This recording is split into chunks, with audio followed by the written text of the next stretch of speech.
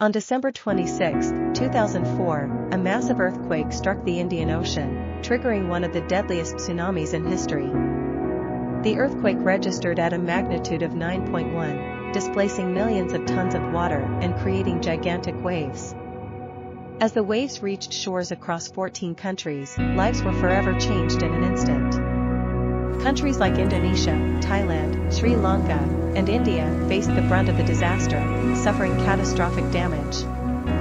Survivors recount the feeling of the earth shaking, followed by the horrifying sight of towering waves approaching. Villages were swept away, leaving debris and destruction in their wake.